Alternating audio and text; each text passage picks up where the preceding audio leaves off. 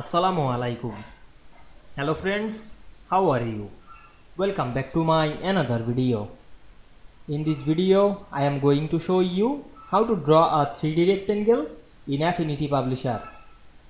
Let's get started. Firstly, we have to open an Affinity Publisher document. Now we want to draw a 3D rectangle. Firstly, go to a blank page.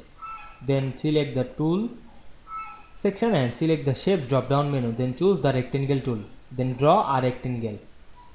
Then select the move tool and click this shape. Then go to the layer section and select the layer effect option. Then we can see here many options. Now I select the 3D option. Then check mark on the 3D. Then increase the radius or soften or opacity, etc.